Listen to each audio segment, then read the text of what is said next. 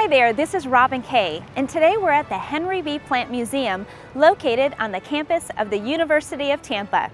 When you get a look at this building, it just wows you right away. In 1891, this building behind me operated as the Tampa Bay Hotel. It was built and owned by the railroad magnate Henry Plant for $2.5 million back in 1888. When tourism was not yet a concept here in Tampa. This Moorish or North African architectural theme was selected by Mr. Plant because of its exotic appeal to the widely traveled Victorians who would be his primary customers. The price for a room ranged from $5 to $15 a night, and at the time the average hotel in Tampa charged $1.25 to $2. This hotel had 511 rooms, some of which were actually suites, consisting of between 3 to 7 rooms. And they were the first in Tampa to have electric lights, telephones, and an elevator. One of the unique features of the hotel at the time was its electric lights.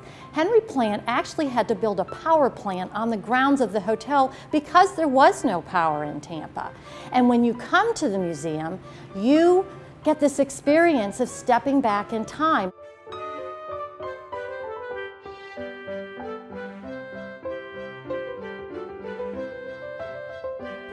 During its operating period, the hotel housed thousands of guests, including hundreds of celebrities and politicians. Interestingly enough, Babe Ruth signed his first baseball contract in the grand dining room.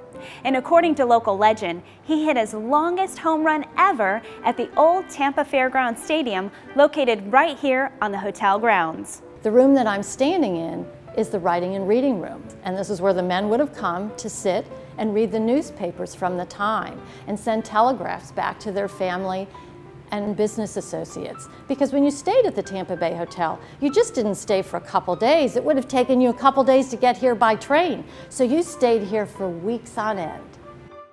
There's a ton of history here, and one of the more interesting attractions is at the entrance. Take a look at this fountain commissioned by Margaret Plant in 1899 after her husband's death. She called it transportation, and it reflects trains and ships, which was the core of Henry Plant's work. You will see magnificent furnishings and beautiful artwork from the Victorian period. Henry Plant and his wife Margaret went to Europe and filled 41 railroad cars with furnishings for the hotel. Most of the pieces here are those pieces that they purchased. This is Robin Kay reporting from the Plant Museum in Tampa, Florida.